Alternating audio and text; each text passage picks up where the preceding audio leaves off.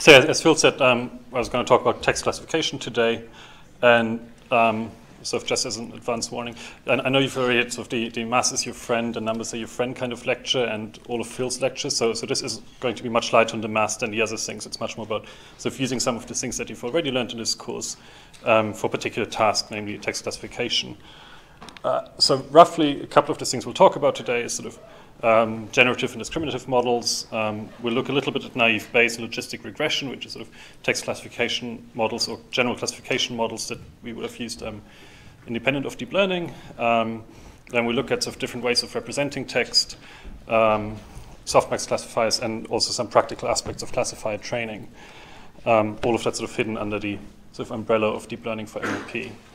So let's start with that. So all of you have probably seen emails like this before.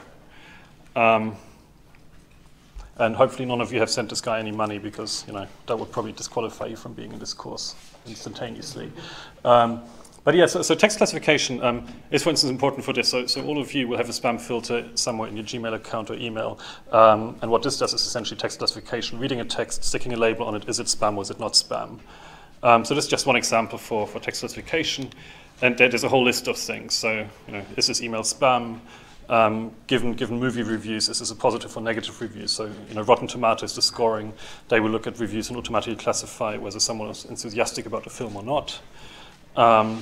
Things sort of like identifying the topic of an article, predicting hashtags for a tweet, things like age and gender identification in reading documents, or, you know, related to that, actually plagiarism detection, as in, like, has this student actually written this essay or was this written by someone else?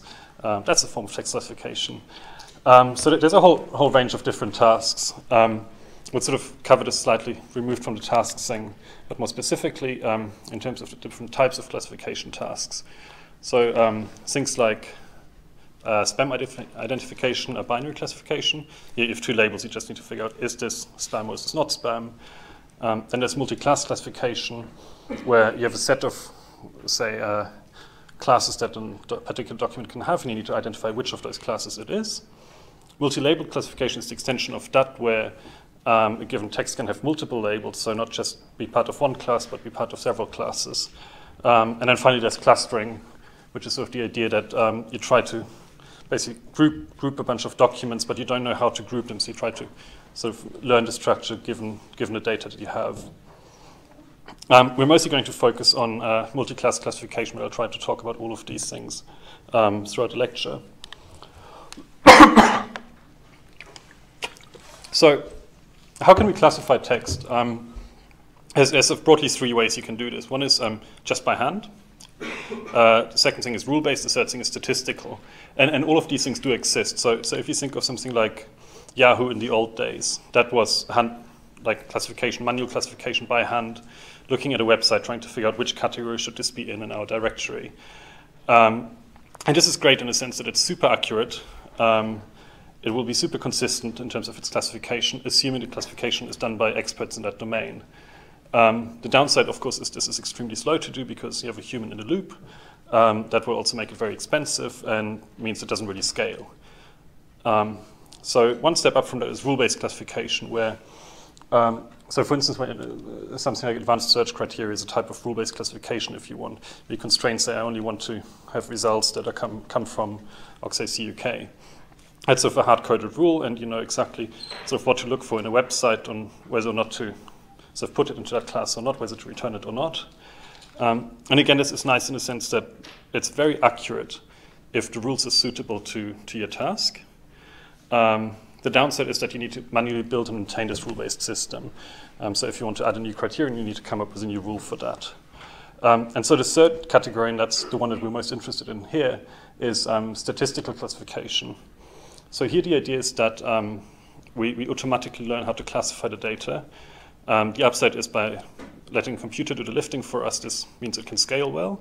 If we set it up well, the accuracy can still be very high, and the whole thing is automatic, which is always nice. The downside is, now this requires classified training data, so we need training data where we have both the document we want to classify as well as the label, the class label we want to associate it with. And depending on the type of model you're looking at, this could be a lot of data, so there's sort of that caveat.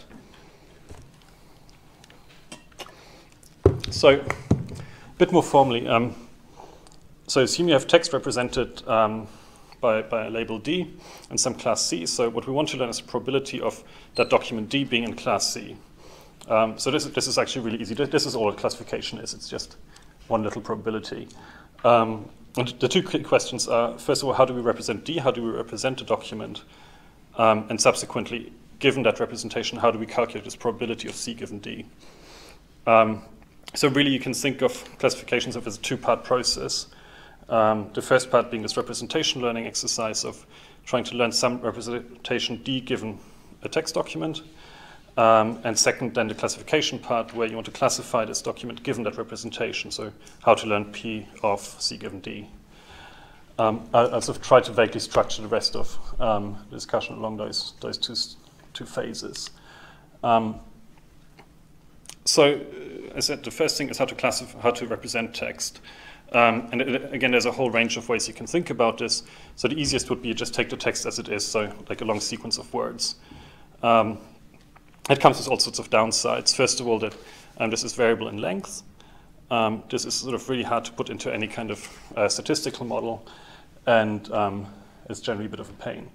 The next step up from that is you say, okay, let's forget about the sequence. We just treat this as a bag of words setup. So you literally just take all of the words in your text, in your document, and treat them as a set rather than as a sequence. The good thing is there's no effort required in learning the representation that's given. A downside is, again, there's some degree of variable size in there, in the sense that you will still have a various number of words in there, and it completely ignores the intentional structure because you just threw away the sequence information. The next step up from that is sort of handcrafted features, where you essentially have full control of what that feature what that feature could be. You can make full use of the NLP pipeline that you might have for extracting features. So something like getting a feature, whether you have this particular verb as the verb of this particular noun phrase, and you can build very class-specific features. So this is great in that sense. The downside is these kind of handcrafted features tend to end up being over-specific. They'll end up being incomplete, and they make use of the NLP pipeline, which is of both an upside in the sense that we have this nice pipeline of various NLP mechanisms, parsers, chunkers, and so on. The downside is that all of these things will be somewhat lossy, will be somewhat inaccurate, and so you sort of propagate this, whatever area you introduce up in the pipeline, down into your classifier.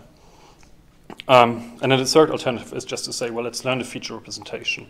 So instead of handcrafting features, let's just try to learn a representation that automatically gets all of the relevant information we need from the text and passes it onto the classifier. So that's obviously nice. The downside is it's a learned representation, so we need to find some way of learning it.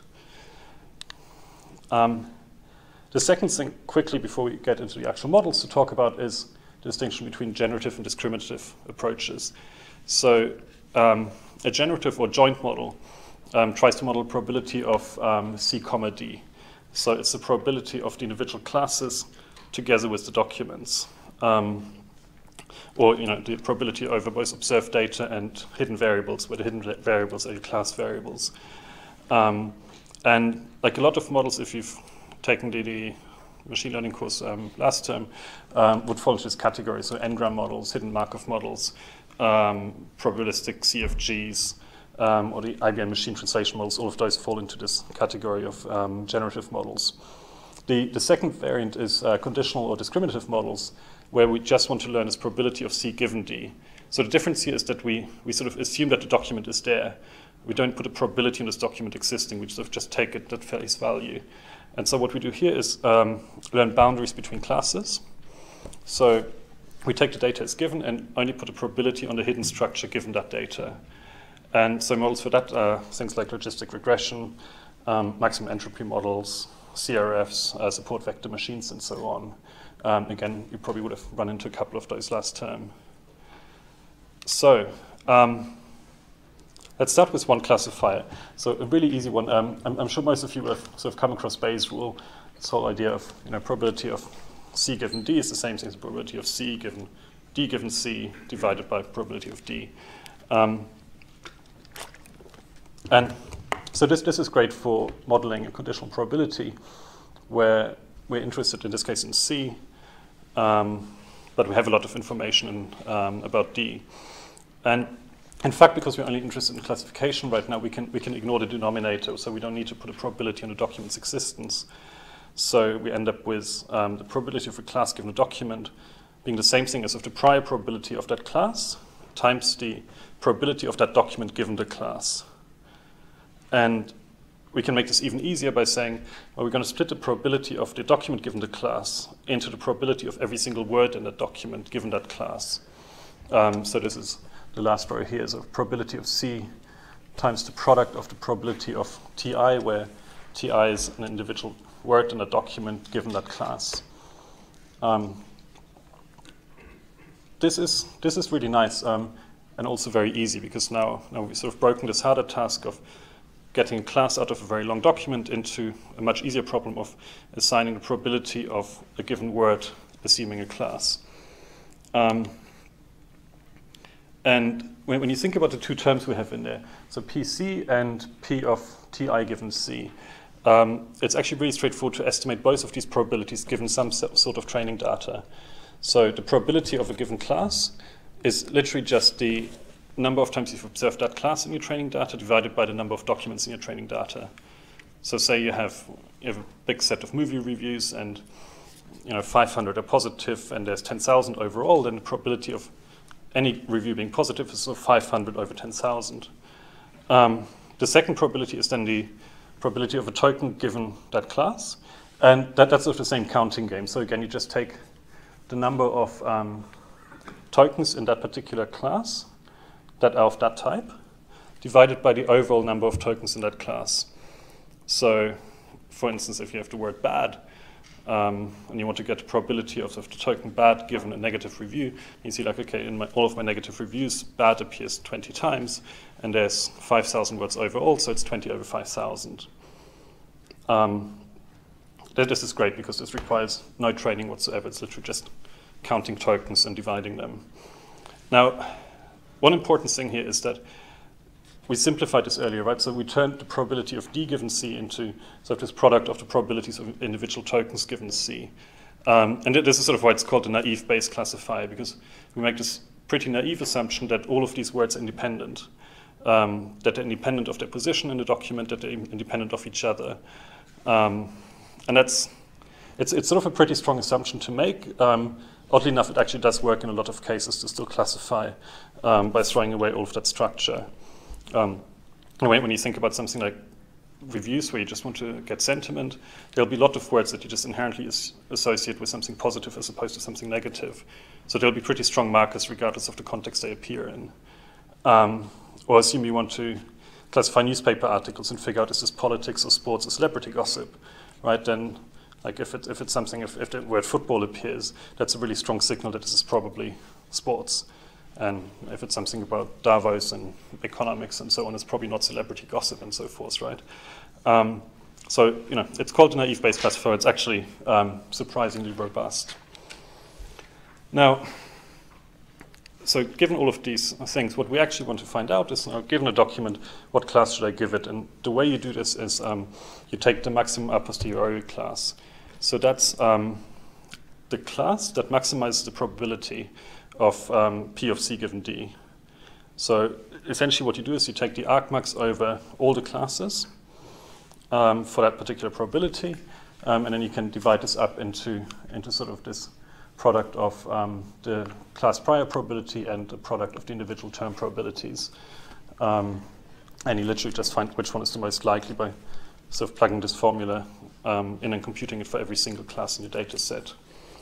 Now, one catch is that if you have long documents, multiplying loads of small probabilities is really bad because at some point your computer is going to underflow. And so one way to avoid this is to just move the whole thing into log space. So when you put the whole thing into log space, you can sort of just take the log probability of the class added together with the sum of all the log probabilities of the individual words. That's the other nice thing about log spacing things. So you get rid of the multiplication and you replace it with addition. The other thing that's bad is zero probabilities. So in the in the original case, if you had any word that never appeared in your class, that probability would be 0, which means the overall probability will be 0. And likewise, once you're in log space land, if you have a 0 probability in there and you try to log it, then, well, you know what happens. So one way to get around this is to add smoothing. And literally, the most easy way to add smoothing is so to take this probability of t given c and add 1. So you take the probability, and in the new equation, you basically add 1 to the token count, and you add sort of v, which is sort of your vocabulary size to the denominator to keep the whole thing balanced. So this is called Laplace smoothing or add 1 smoothing, which is sort of the more intuitive name. There's been tons of research into alternative smoothing techniques, which you could look into if you want to, but this is a reasonably safe bet to go with. So in sort of conclusion for naive Bayes, what are the advantages? This is super simple. This is completely interpretable.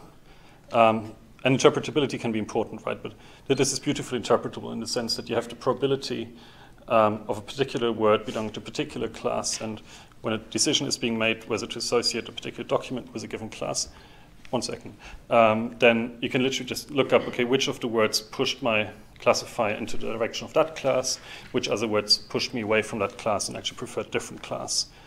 Sorry, you had a question? Can you just explain again the PC and T given C on the slide before? Like the definitions, Here. Yeah, these two. Okay, so PC is the probability of a class. So assume you have sort of a task where you want to classify across 5 different classes. This is the probability of choosing a particular class. There will be some scenarios where all of the classes have equal probability, but in a lot of cases, some classes will be much more heavily preferred than others. So, you know, if you take something like the Financial Times, you want to classify it, there'll be 90% chance it's politics or economics, and only 10% chance it's celebrity gossip, say. Okay, so DC here is the, like assume you have a training corpus, which contains documents. Then DC is the number of documents in that corpus that belong to that class. And the D in the denominator is just the overall number of documents in your training corpus.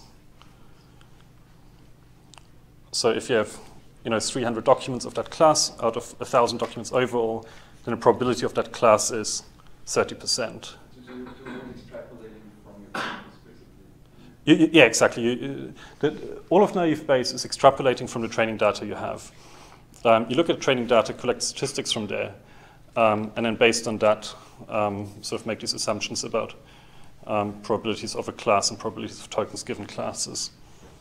Yeah, and for the second thing, it's exactly the same logic. So here this is again the count of tokens that are associated with class T and are of type lowercase t. And you divide this by the overall count of tokens of that type in other classes. All right. So yeah, simple, good. Interpretable, also good. It's also really fast, which is nice. So it's linear in the size of the training data. You just need to go through it once, collect all of the statistics, and so if your probabilities will fall out of that. And it's also linear in the size of your test document. You just need to go through all of the tokens in your document. You get the probabilities for those tokens given the various classes. You take the argmax. The downside is this independence assumption that you made. So by saying we ignore this intentional structure, we just take the bag of words. In many cases, this is actually too strong. So this might work well in something like classifying newspaper articles, where you have sort of a couple of trigger words that will strongly inform your model. But it can go horribly wrong in, for instance, sentiment analysis. You could have something like, this movie was the worst, blah, blah, blah, blah, blah, except for all the other films I've seen last year, which kind of then is a positive review, but you've got all of these negative trigger words in there. So this independence assumption can sort of mess with your model in many cases. Second point kind of follows on from that, so the sentence document structure is not being taken into account. And then there's the whole thing about zero probabilities, which sometimes is awkward. because you encounter them, and then the smoothing can also mess with your probabilities a little bit and give you undesired effects. So that's just something to bear in mind. So, we started the whole thing off by talking about generative versus discriminative models. Would you say naive Bayes is a generative or discriminative model? Should we do a show of hands or something like that? Who thinks it's generative? And who thinks it's discriminative? That's disappointing. So yeah, the majority of you were right, obviously. It's a generative model. I was kind of hoping everyone would go for discriminative. That sort of seemed like an easy way to trick people. Oh well. So I mean, we've got this discriminative probability we talked about the whole time, probability of C given D. But when you look at the overall model structure, actually, we have this sort of complete set of probabilities in that space. And so what we overall model is the joint probability of documents and classes. So while we use this conditional probability for classification, we have all of the information in the model to sort of trivially invert the process and also generate data from that. So you could see quite easily if you took a particular class, how you could randomly generate new documents that fit into this class just by sampling words that are likely under that particular class. That's kind of why this makes it a generative model. Also, it's sort of, honestly, it's a reasonably poor man's generative model. So it makes it interpretable too? Are most generative models more interpretable because they have great code? I mean, that's one way of interpreting a model, I guess, by generating new data given a class. I think in naive Bayes, it's mostly interpretable because you have these very precise, easy to look at probabilities. Where you say, okay, my classifier said this is a negative review. What are the most negative words it found in there? What are the most positive words it found in there? Like out of those 20 words, my classifier thinks these 8 talk about sports, these 4 talk about the economy, and these 4 I don't know what they're about. Like that makes it really interpretable in my mind. Sure. You have in the previous slides this variable capital V, which is probably this guy here. Yes, and in some other slides as well. This is presumably the vocabulary. Yeah, this is a normalization constant, exactly. So yeah, V is the vocabulary, so that's the number of different words you have in your corpus. And so for instance, when you do add-one smoothing, in order to keep these things as probabilities, you need to balance out the one you add up here by dividing by an appropriate number, and seeing that this is the probability of a particular token, of a particular type, you divide it by the number of types you have in there, which is the same thing as the size of your vocabulary. So there is a modeling choice to be made to pick the size of the vocabulary you're going to look at in the first place. Well, it's sort of informed by your training data, right?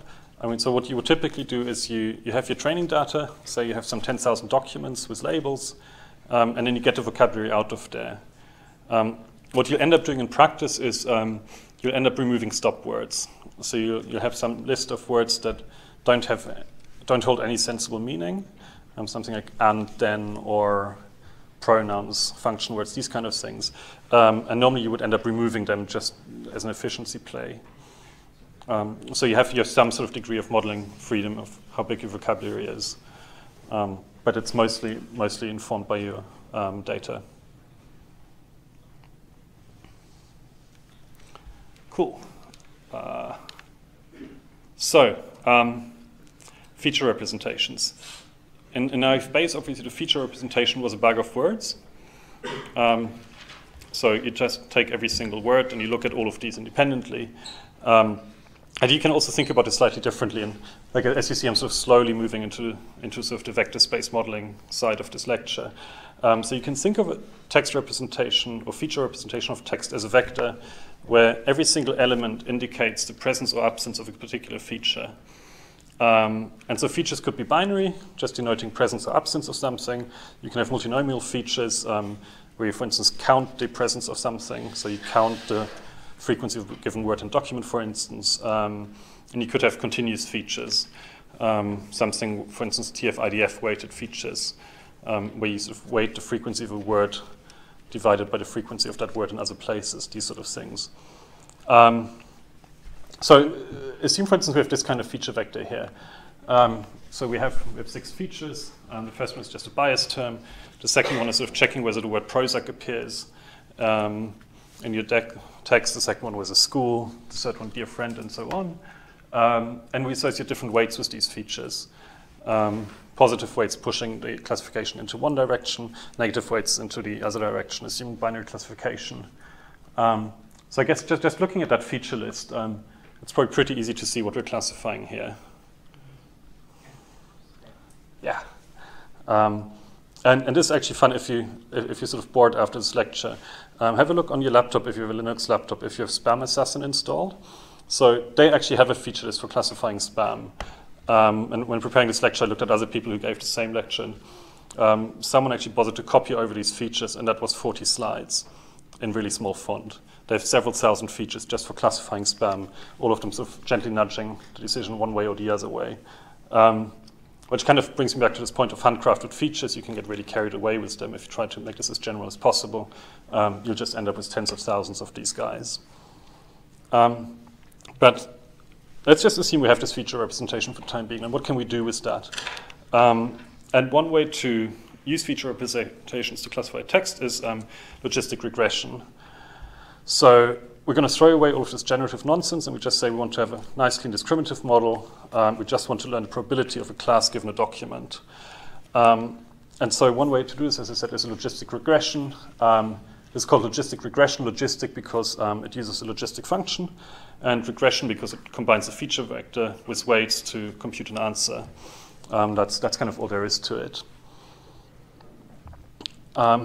So in the binary case, this looks like that. We have 2 probabilities, the probability of true given a document and the probability of false given a document, or stick in whatever labels you want. And the first one is just basically 1 over 1 plus the exponential of the bias term, beta 0. I had that in the last slide, if you remember. And the sum of all the other features, so basically combining their weight and the actual value of that feature given a particular document. So here now we take the document D represented as this vector x, where xi indicates an individual feature and whatever value that feature has in that particular document. Then there's also the multinomial case, so that's the one where we have more than one class we want to decide about, but it's actually sort of a choice between several competing classes.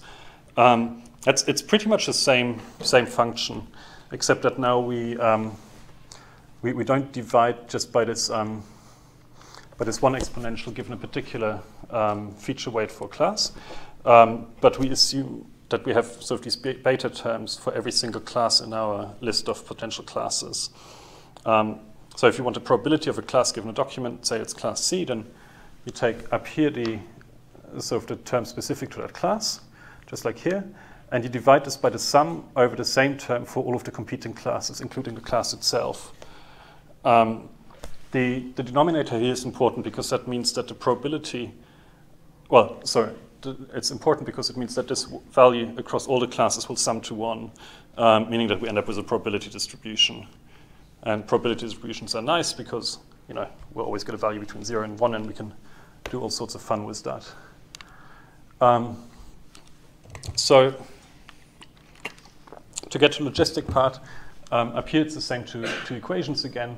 You can kind of look at them in a more simple notation by just saying, okay, we sort of take this value, we get like this beta I xi computation, and just replace it with a single variable.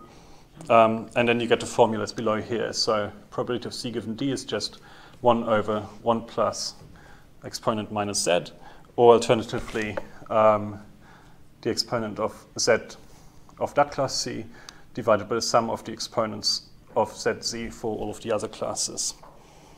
I'm just putting this on here because that's how you end up with the logistic function. So the function on the left here, that's what's called a logistic function. On the right-hand side here, that's the softmax function, which is of the multinomial extension of the logistic function.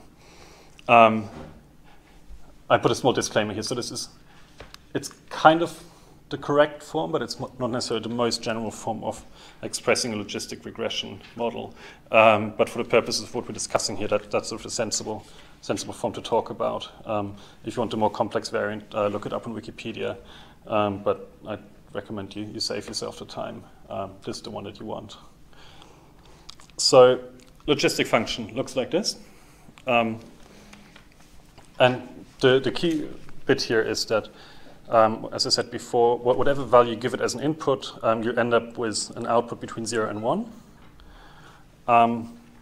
And the way that we set it up with sort of the positive function here and the inverse of that means the two values we get out of this will sum to 1. So we end up with probabilities. The softmax kind of looks like the same thing, except that it's a multinomial generalization of that thing. So the shape will look a little bit different depending on the number of classes you have. But again, the great thing here is we can sort of take the output of k distinct linear functions, where they can be of any size, of any value, and as long as you squash them all together in a softmax, we'll end up with a probability distribution. Cool. So given this model formulation, I want to learn these parameters beta, the weights that I showed earlier for the spam classifier. And so the way we would do this is by maximizing the conditional log likelihood of the data according to the model. And so due to the softmax function, we don't only construct a classifier, but we learn probability distributions over that classifier. I keep saying that, but this is really important. You really want to end up with probabilities rather than sort of independent numbers that don't sum to 1 and give you any sort of unbounded likelihood. And now there's a ton of ways you can learn beta. You probably covered a couple of those in the machine learning course. So I'm going to skip over most of that quickly, but like ways to think about it, like you could use a perceptron for that, where you say you just find misclassified examples and sort of gently nudge the weights of beta into the right direction to push that particular example to be closer to the class it's supposed to be in. You can look at various margin-based methods, such as support vector machines. But also, like because we talked about logistic regression, you can just directly maximize the conditional log likelihood via gradient descent. So the conditional log likelihood is the following guy. This is essentially the same equation we had before, just we moved the whole thing back into log space again. That's sort of a recurring theme. It's just much easier to deal with. And the great thing about log space is we can move the log inside of that product, which then gets replaced by a sum. So the probability of a class given a document and variables beta is the sum of the log probabilities of that class and that document given beta. And now, if you want to sort of open this up further, again, you substitute in back the actual equation we had for this probability, so you end up with this guy here. And now in order to learn beta, you just have to take the derivative of that function with respect to beta and sub in the values you get.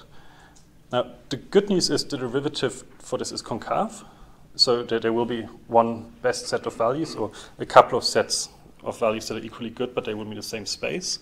So you're bound to find them if you look hard enough.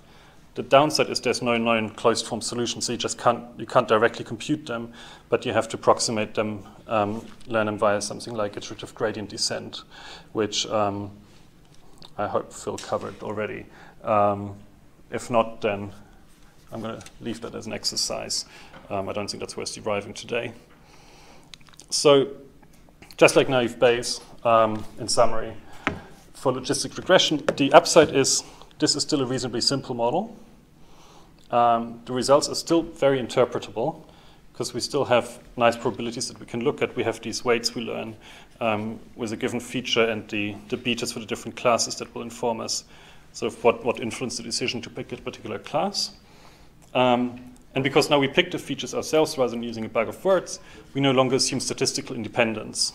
And this is really important because now you can learn combinations of features. As in, this particular class is likely if that word appears but not that one, and these two things appear, but if only two of those three appear, then we want a different class, that kind of stuff. Main drawbacks here is this is a lot harder to learn than naive Bayes. If you remember earlier, naive Bayes is that you just read the text, write on the probabilities, you're done. Here we have to do gradient descent, and we have to calculate derivatives and all of that. The second downside is that manually designing features can be expensive. So, Spam Assassin was there 60,000 features. That must have taken a lot of time and work and money. And related to that, again, you have this issue that handcrafted features will not necessarily generalize well. So you might learn all of these features for your one classification problem of figuring out if a Daily Mail article talks about cancer or not, but then this really doesn't help you for training the same classifier on figuring out whether DFT talks about sports or celebrity gossip. All right, that's it for logistic regression.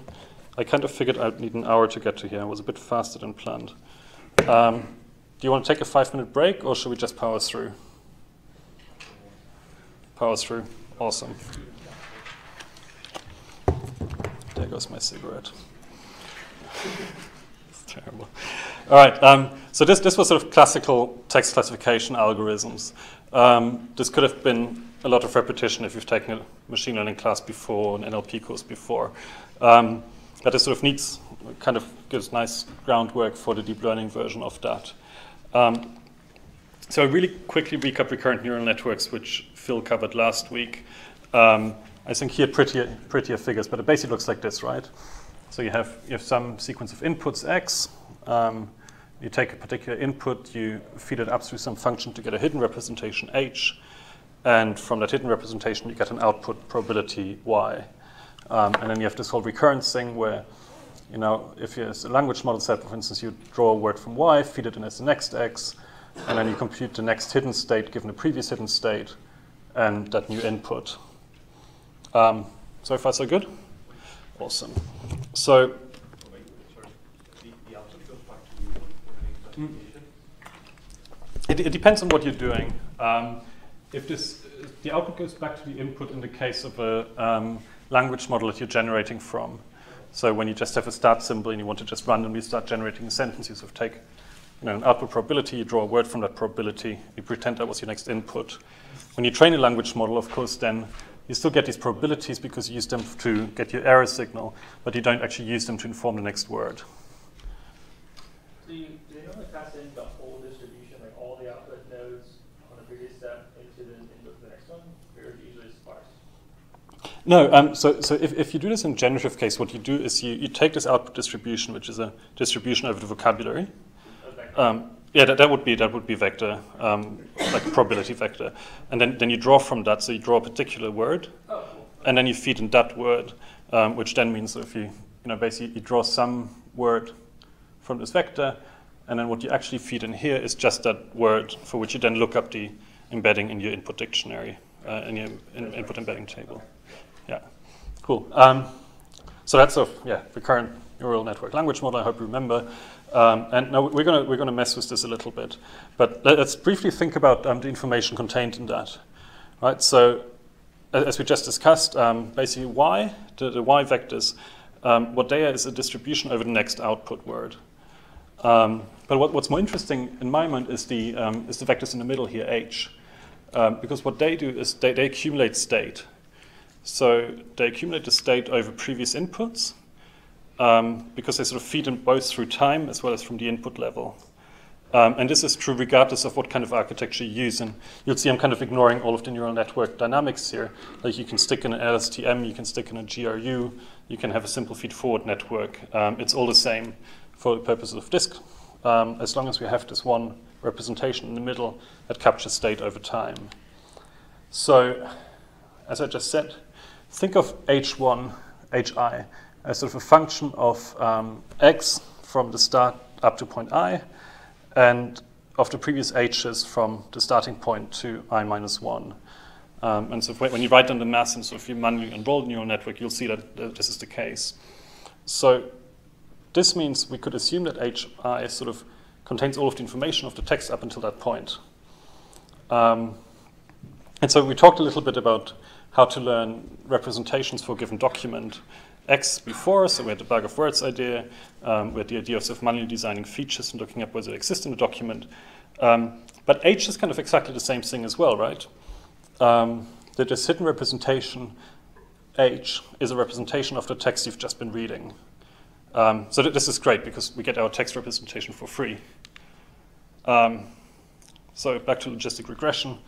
revisiting is a bit silly now because we didn't take a break. You'll probably still remember this. But basically, like X here, the representation of a document within logistic regression is, we can set that to just be h of n, where n is the length of the document. So you have an RNN, you read in all of the text, you have all of your hidden representations, you accumulate all of that representation over time, and then bam, at the very end, you have hn, and we'll just pretend that this captures all the information that we need to know about the text. And so this is great, right? Because now we can stop. We're done. We've got Phil who explained to you how to build an RNN, and now you've read up everything up, and now we've got a hidden representation. We just say, hey, this is our feature vector. We plug it into logistic regression as before. So look, I replaced the x's with hns, and we're done. And we can stop. This is nice because now we have the RNN to read our text and logistic regression out of the box on top, and we can classify whatever classes we want to find over this document. In fact, we can use any other classifier on top of h as well, right? Assuming you don't have labels and you want to cluster the whole thing, we just stick that vector into a k-means classifier. You can do whatever you want with this guy. Now, the one catch is that I kind of said, h will capture everything we need to know, but how do we actually make sure of that? How do we make sure that h actually pays attention to relevant aspects of the input text and doesn't just forget about it and doesn't just approximate some cheap n-gram model and maybe just remembers the previous 2 words and ignores all else? The trick for that is that we just move the classification function inside of the network. So we've got the same RNN as before, but now we say at the end, let's feed this guy directly into a prediction model that predicts the next class.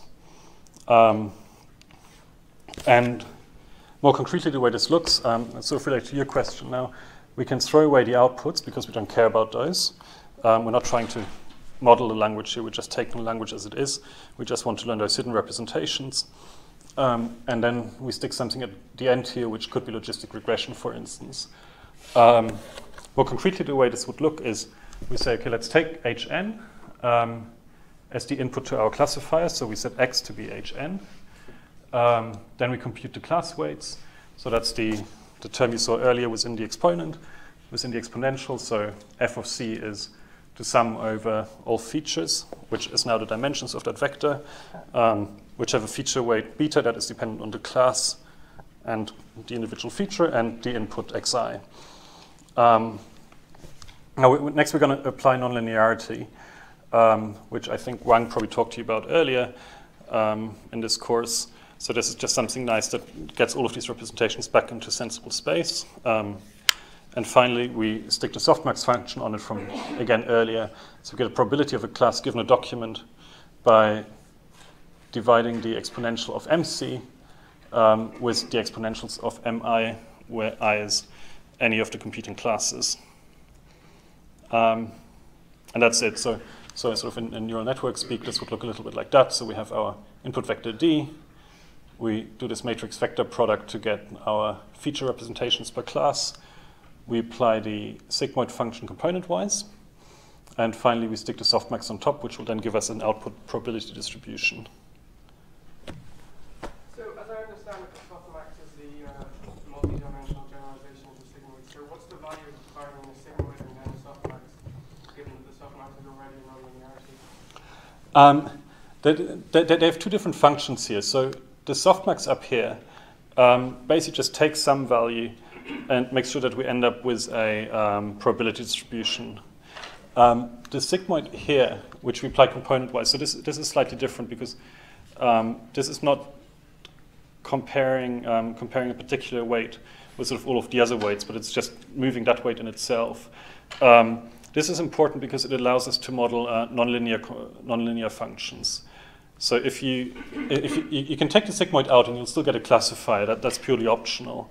It's the difference between having a linear classifier and a nonlinear classifier. And basically having that sigmoid in there will allow you to model richer distributions. And in fact, you can also stack these guys up. So nothing is stopping you from just having one set of features in a sigmoid and a softmax. You could do this repeatedly to model even more complex functions. So the non-CM or GRE or whatever you pick by itself isn't enough to create interesting nonlinear stuff. It's factors that still add another couple layers on top. Yeah.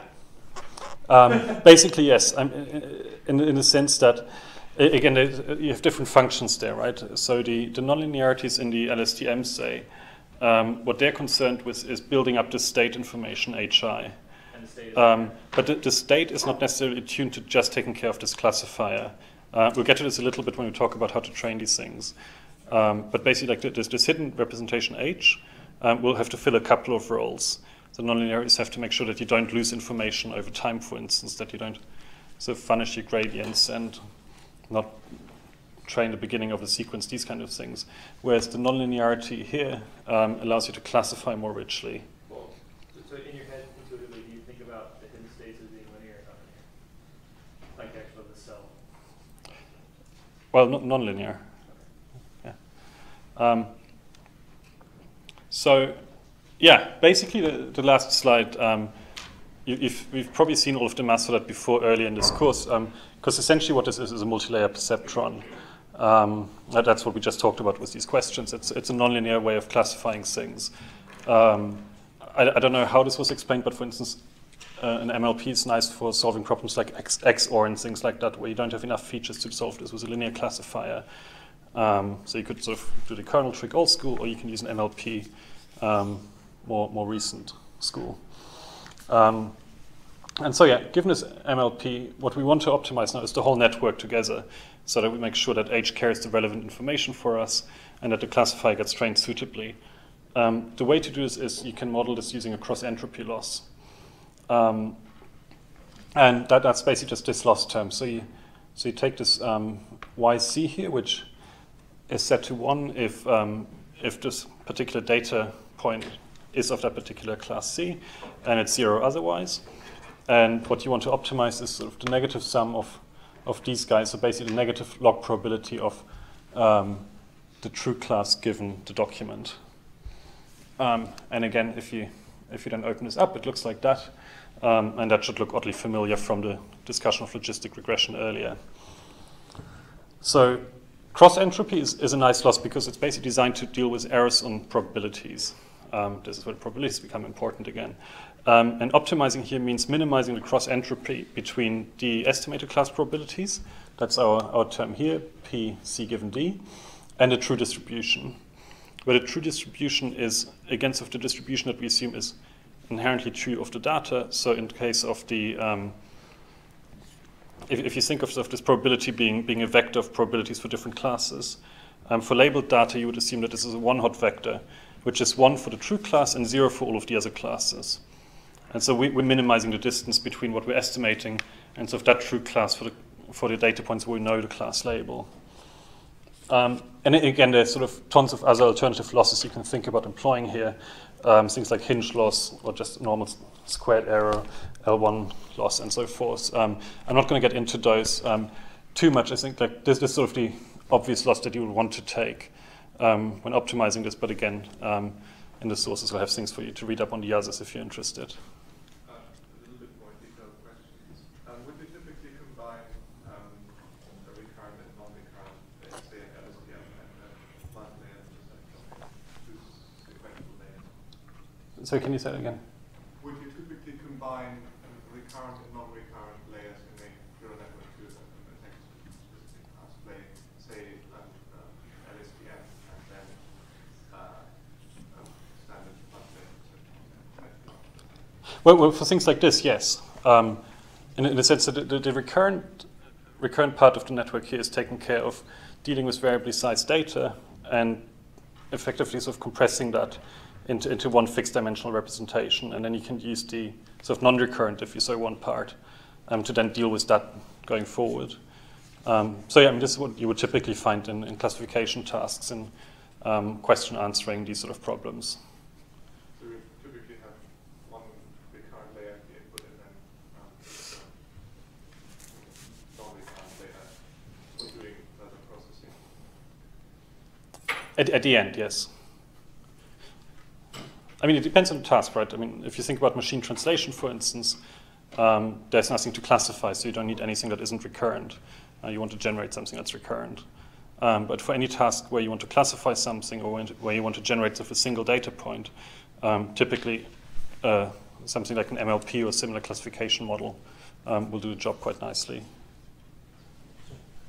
Good question.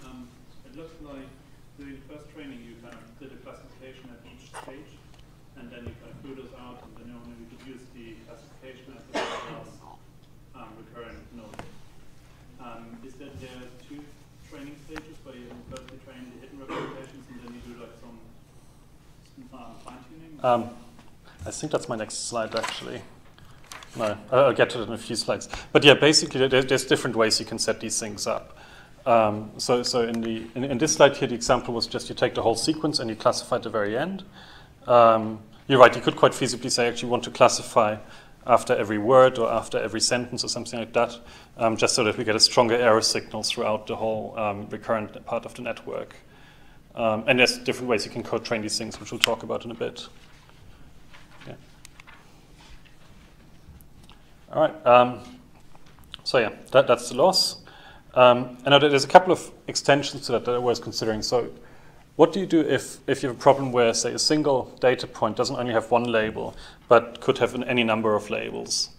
So this is something like what a lot of people have been working with, sort of like hashtag prediction given a tweet, or sort of Instagram where you have sort of different labels associated with something, or if you go away from language, something like image detection, labeling all of the objects in a given image. Now the problem is that cross-entropy loss assumes that there's only one correct label. So you need to modify this a little bit. And the most straightforward option for that is to replace the cross-entropy multi-class classifier with a series of binary classifiers. So basically assume that for every possible label C, you have this binary classifier with still its weights beta and so on. And then you get something that looks a lot more like the easier function we talked about earlier, where you just have two probabilities, true or false, rather than sort of a sequence of probabilities. And again, then you can modify that loss, the loss from the last page, to sort of get this longer joint loss, where now YIC is true if a particular document I is in class C and 0 otherwise. So a little bit like before. And then you have the sort of the positive probability of that and the inverse probability if it's negative. And the loss kind of looks a bit more complicated than the previous one, but actually when you take the derivative with respect to f, you get a super nice simple derivative, which is just the truth label minus the sigmoid of fc. So this is quite nice because this then sort of gives you a really nice loss term at the top of your classifier, and then it's easy to backpropagate this loss through the rest of your network. And now this sort of gets to your question. How else can you train these things? So something that makes sense in a lot of cases is to say, well, let's train the RNN not only with a classifier loss, but let's stick a language model objective on there as well. So you go back to having the full structure, so you have these predictions over Y, and you get a loss here given the next word, and you optimize this jointly together with the classification loss. And again, there's sort of endless variance on how you want to do this. You could say, well, we just train the language model for a long time, and then we take the trained language model, freeze the weights, and then we train the classifier on top of that.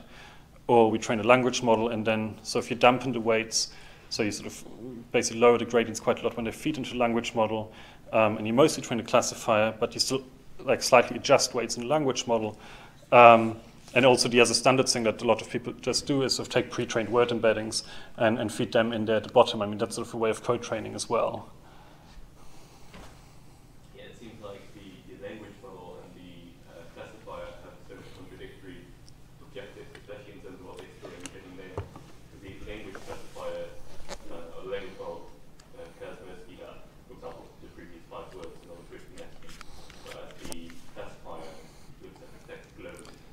Yes. You have two contradictory crashes in terms of what is throwing in there. Yes, that's partially true. So it's always a trade-off the moment you start introducing extra objective functions.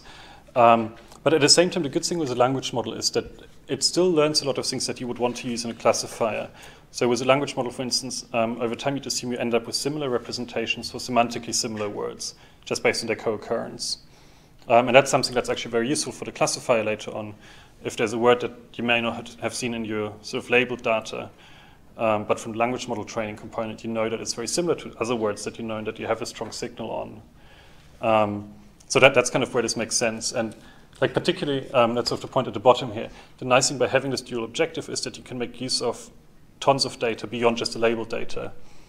For instance, a couple of years ago, one of the standard sentiment training data sets was movie reviews from IMDb.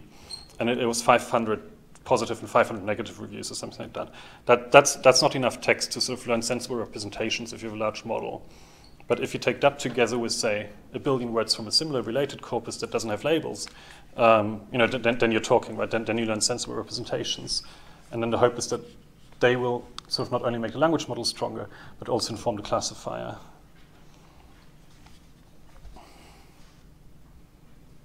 All right. So another way to make the whole thing stronger is bidirectional RNNs. I'm not sure if Phil covered them in last week's lecture, but if not, they're completely easy. So the idea is basically, instead of just reading text sequentially from left to right, building up the state, as we do down here, we also do the inverse of that. So we take the text from the right-hand side to left-hand side and read it backward. And you just take a second model, a second recurrent neural network with LSTMs or whatnot, up here, and you sort of compile a second set of hidden states. The update rules for this follows directly from the forward-facing RNN. But in practice, these guys have shown to be slightly more robust when then used for classification tasks. So the key difference here is obviously that once we have this bidirectional thing, the model is no longer trivially generative. In the sense we can't just generate because we have to sort of assume that we know from both sides what the previous context has been. So we can sort of generate a single word. And there's actually interesting word embedding learning methods that make use of this sort of bidirectionality. But if you want to generate new text, you can't do that because you sort of have to start at both ends and then sort of pray that your model kind of predicts what the other model previously predicted. And trust me, that doesn't happen. But they're really good for classifiers. Because now what we do basically with this bidirectional network is we say, okay, let's read in our text left to right, H0, H1, H2. Bam, that's a representation of the document. And now let's read the document again backwards, X2, X1, X0. We get this hidden state, H-0. And now we combine this guy here and that guy here as input into our classifier. That's sort of like literally the easiest way you can gain a couple of percentage points in whatever you want to classify. Just duplicate your recurrent network, feed it forward and backward, and then literally just concatenate the two hidden states. So now, say if your previous network had a hidden state of, say, 128 dimensions, now you have something of 256 dimensions. So the classifier has more information to play with. And this sort of also automatically takes care of a couple of problems of recurrent networks in the sense that assume the sequence was a lot longer, then maybe this final representation here will have actually lost quite a bit of the information from the beginning of the sequence. And by having the converse up here, you sort of cover both ends a little bit better, and by extension the middle ground as well. So that's just a nice trick to play with if you ever implement one of these guys. Quiz time again. So, simple RNN classifier, generative or discriminative? Who thinks generative? Who thinks discriminative? Awesome. Why did you pick something? That's not bad. I was going to go with either. Basically, they can be either depending on how you want to set them up. So what we talked about so far was discriminative in the sense that we take the data as it is, we just compile a state, and then we have the predictor. But what you can also do is you can turn the whole thing around, right? You can just say, okay, let's take this hidden representation that we feed into our predictor and use that to initialize a recurrent neural network that then generates data. And this is just as easy to train, right? We say we have this guy, which has to come from a particular class. And we know our document and training data, so we can train a language model just as you did last week. And we have the generative counterpart. So if you want a generative RNN classifier, all you have to do is stick these two things together. So you have your encoder, the class prediction model in the middle, and the decoder, the generative part. So with this joint model, you learn both the probability of the classes as well as the probability of the data. And once you have both of these guys, then you're in the joint space. Any comments on the advantages of that? Well, again, it depends on what you want to do. I mean, there's something about interpretability in the sense that if you have this joint model that also generates, you can see what kind of things come out of my model in terms of text. Oh, you tie the weights? That's a modeling choice. Oh, There's an argument to tie weights. It'll probably speed up training. There's an argument for untied weights. It might give you higher accuracy if you manage to train it for long enough. There isn't that much of a point to be honest, in this particular scenario. These kind of models will become really important in 3 weeks' time. That's why I decided to stick them in here today as well. I have a question. Would we consider in this case to be also task-based, like the ones we were discussing? Sorry, can you say? Would it be here, like learning the actual representations, would it be here considered task-based if we do it that way? It depends on how you train the model, right? So if you go with the version where you first train a language model to learn your whole recurrent architecture, then that part is task independent. Right? But then the classifier will be task-based in the sense that you train it on labeled data from a given task. So that's always going to be task-based. The recurrent structure depends both on how you train it. So if you train it fully jointly, there'll be a task-based component in there. If you train it independently of the classifier, but only on data of this particular domain, it'll end up being task-based. So you always have that component in there, I would say.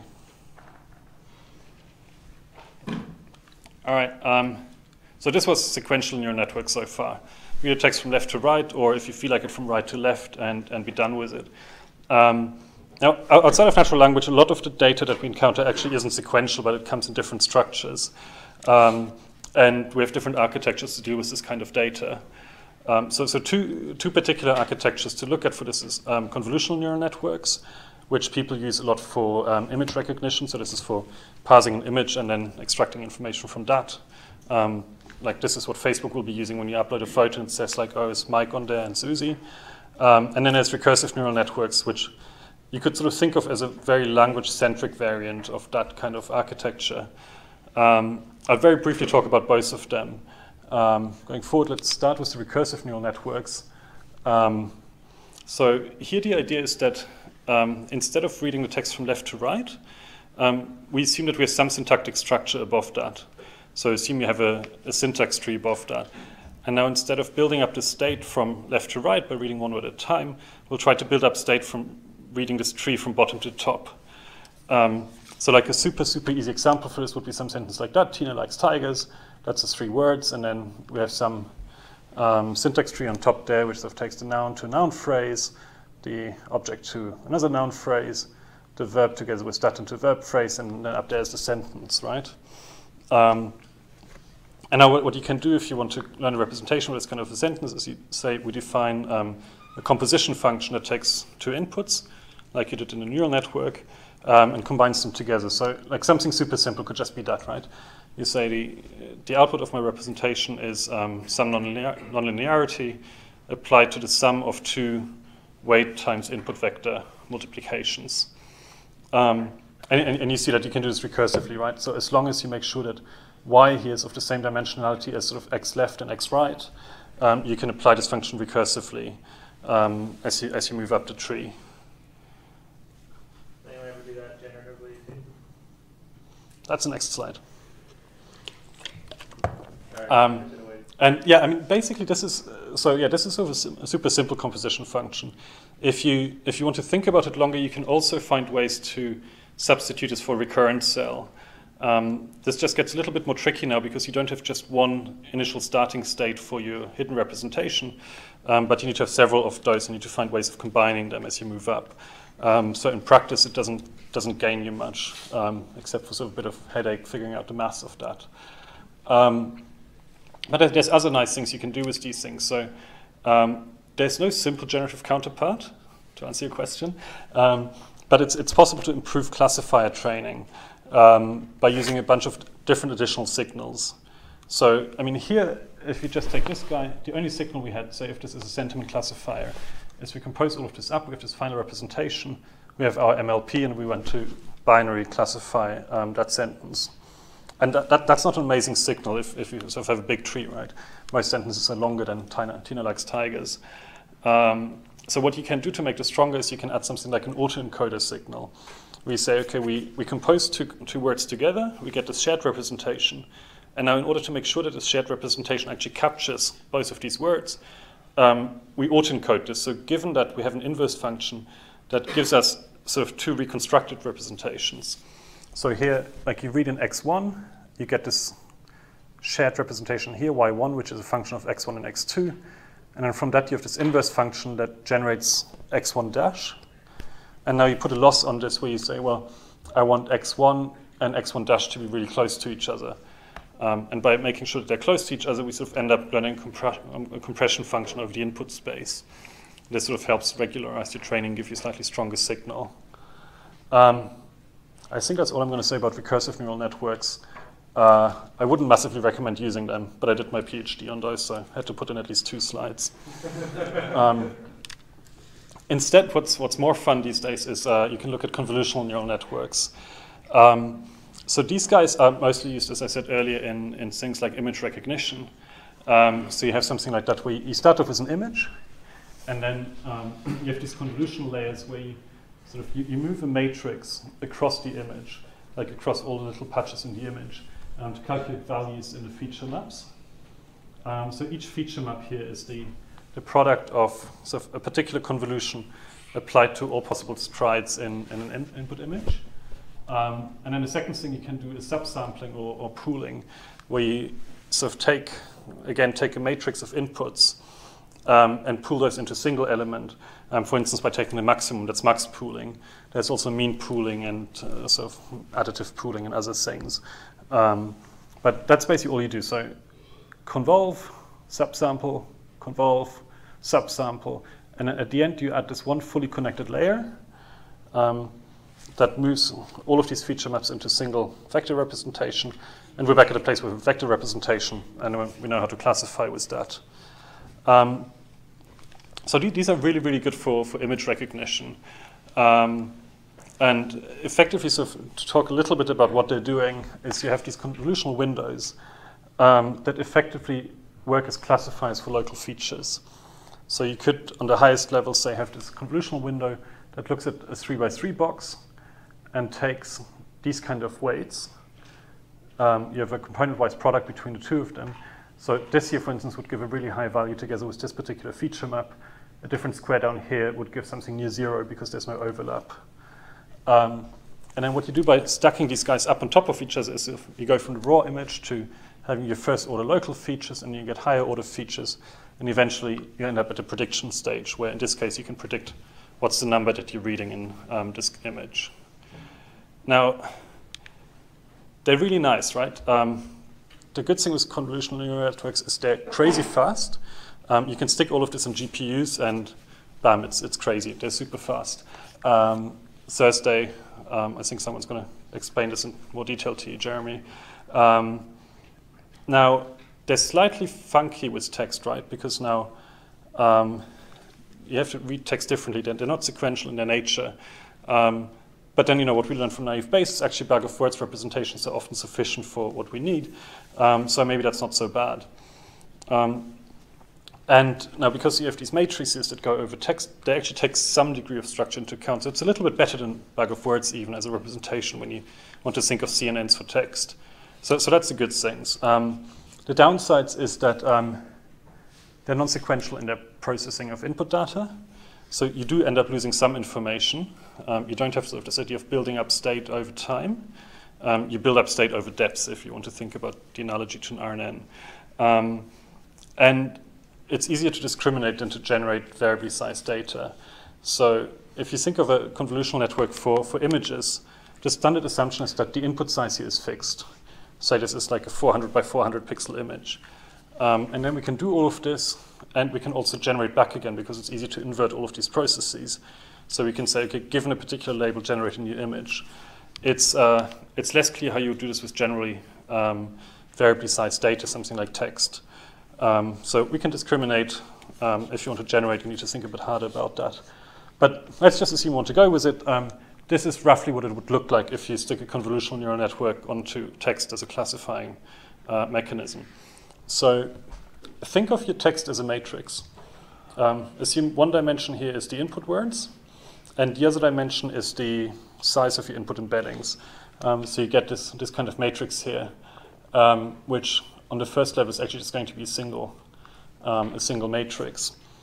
And now what you can now do is just convolve them as if it were an image into many, many feature maps. And now the trick is here, those feature maps, we know how deep they are because that's a function of the input embedding size. But the second dimension here is variably size because that's a function of the size of your document. So the one trick you need to add to go from a ConvNet for images to ConvNet for text is you need to add max pooling over time. We just say, okay, no matter how long the document, we're going to split this into 20 segments, and so we'll just randomly divvy up the text into sort of 20 overlapping segments, however we need them, and then we max pool over these matrices. That's kind of the trick to go from variably sized data to fixed data. And once we're in fixed data land, then it's easy again, right? Because then we can get a vector, and then we can stick in the classifiers we talked about earlier. That's sort of all you need to know for convolutional neural networks. There's a tiny bit of the math here. Basically, there's two layers you need to think about. There's a convolutional layer and a subsampling or the max pooling layer. You'll also have a couple of other layers in conference. When you look them up in literature, there will be nonlinearities, but they're component-wise, so they're easy to implement. The most interesting layer, I think, is the convolutional layer. So basically, you have this whole set of filters. And if you think about this in sort of image land, like a particular first-order filter could be, like, is this of a particular L shape, or is this of a particular circular shape in my image? And so what this is basically a dot product applied to the input data, sort of XL, where X is the input data at this particular level, together with a weight matrix, which is of the same shape as the segment that you want to export from that. And now there's sort of two or three important decisions to make when building a ConvNet. One is the number of filters you have. So this is how many different sort of features can we test for in a given level. The second thing is then the size of your filter matrix. That will sort of inform how big the features are that you can look for in a given pass. And the third thing is then the stride with which the filters move across the input. So for instance, if you had, say, an image of 100 by 100 pixels, you could say, okay, I want to have like a single filter of a 10 by 10 matrix, and I have a stride of 10. So I start off in the top left corner, and then I just move this guy along by 10 steps each way, and then down and across. So I go from sort of 10,000 inputs to 100 outputs. You could also have the same 10 by 10 matrix, and so actually with a stride of 1, I'll go across this, so you sort of just move right by 1 step each time, so you actually have all these overlapping input segments. And then you go from 100 by 100 matrix to a... Anyone? Me neither. Is it 90 by 90? 91 by 91? 90 by 90 matrix. Right? Does that make sense? Awesome. The other important layer is this max pooling layer. And max pooling layer is sort of the same idea, except that here we say we take this fixed size of input, and again we move across the input. So the bigger input matrix is the smaller matrix following a particular function. And then all we do in the max pooling case is say, okay, well, let's look across this, both of the image dimensions or feature dimensions, and we just take the maximum value. So that's a really easy function to implement.